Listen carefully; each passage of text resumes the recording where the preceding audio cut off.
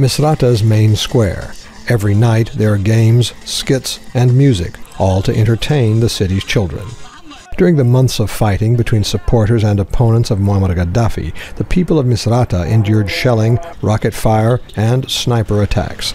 Some 2,000 were killed, and 6,000 were wounded. The violence left many children traumatized, some unable to speak, others unable to sleep because of nightmares. Mahmoud Abu Dabous is an electrician and father of 3.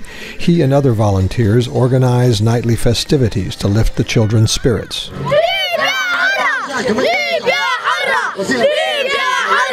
Initially, they paid for everything themselves, but now they get support from businesses and civic groups.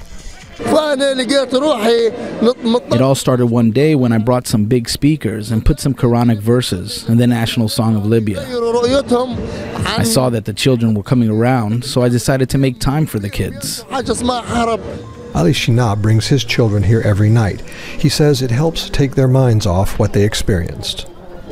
During the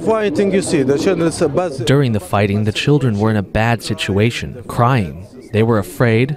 They stopped eating. They weren't aware where their father is. Abu Dabous says the children were also exposed to graphic images of the violence on television. This aggravated their stress. So we are bringing the kids here just to play and forget about the war. We want to forget the war and forget about Gaddafi forever. 7-year-old Layla sings about Misrata's ordeal.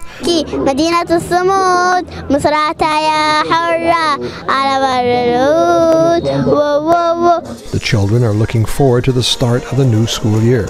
Their parents are too.